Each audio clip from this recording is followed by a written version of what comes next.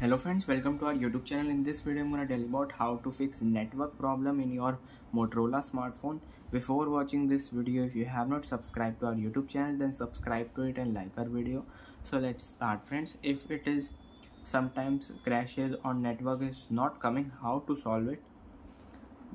First you have to simply open your settings, then you have to click on apps. Here you have to click on see all apps, click on show system apps, and you have to type here system, and here it is Android system web view. You have to just simply clear cache this, press back, and you have to write here Google, and here it is Google Play services. Just tap on it and clear cache this, and simply press back, go to system.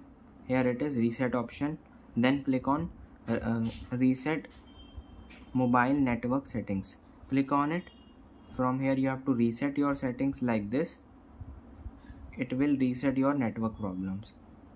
You can see it will fix your problem. I hope you like this video. If you like this video, then subscribe to our YouTube channel for more helpful tips and tricks videos. Thanks for watching.